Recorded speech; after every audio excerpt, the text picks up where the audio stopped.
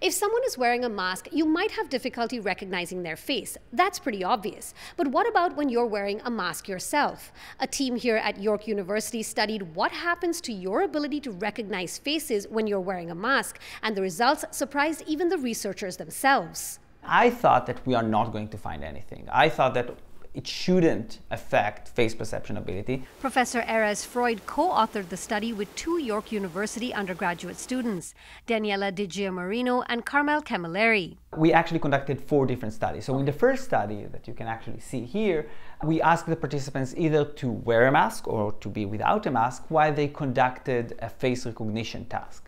And we found that wearing a mask reduces your ability to recognize faces. Next, participants were asked to identify whether 2 faces wearing masks were the same person. And once again, we found that when you have your masks on, your face perception ability drops in something around 10%.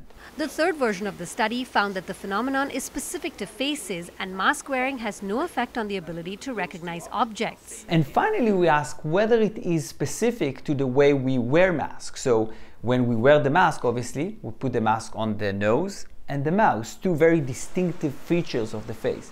So we did something which is kind of weird and funny. We asked the participants to actually place the mask on their forehead. So it still covers part of their face, but not a distinctive feature.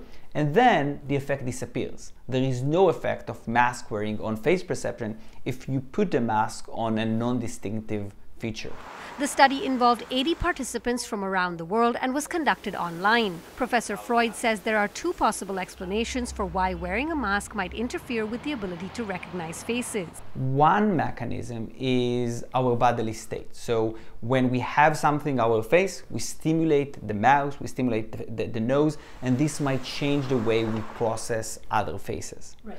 The other mechanism is called egocentric intrusion. That is, we take into account what others might see. So if I wear a mask, I think that I'm less recognizable, and therefore it drops my ability to recognize others. He says the results of the study are an important reminder that what we see is not always what we perceive. Our visual perception is affected by interesting and surprising factors. It's not just the light pattern that fall on our retina, it's also our expectation, our bodily states, and all of those factors can change the way we perceive the world. For a more in-depth look at the study and its methodology, you can go to our website citynews.ca. For City News, I'm Dilshad Burman.